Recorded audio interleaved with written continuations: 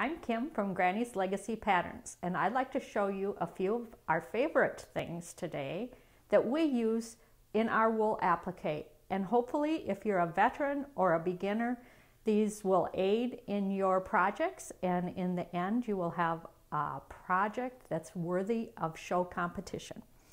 The first thing I'm going to talk about is scissors. And through the years, I've tried them all. Every scissor is in my arsenal, but I have come to the conclusion that this Havel 6-inch scissors is my very favorite. It clips things easily, and the very tiniest shapes come out wonderfully when you use this sharp-tipped scissors. The second thing I'm going to talk about is marking tools. I love different marking tools for different things. The Clover chalk wheel is wonderful for marking the centerpiece, something that you need to find the center so you can lay out what you're going to be doing. It makes wonderful, easy marks for laying out if you need a quadrant to work around. This is nice, but it doesn't stay on through the whole project, so if you're going to use it for embroidery lines, it isn't as effective. Something that's more effective for that is a bone chalk pencil. And this works nice. It gives you nice fine lines, but it also has the problem that it does work off after a little while.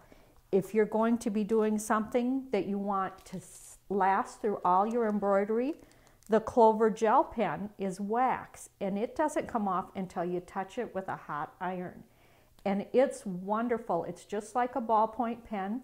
You use a very light hand with this, and you can use it at the end to sign your name and embroider that, because all of our projects should be labeled with our name and date.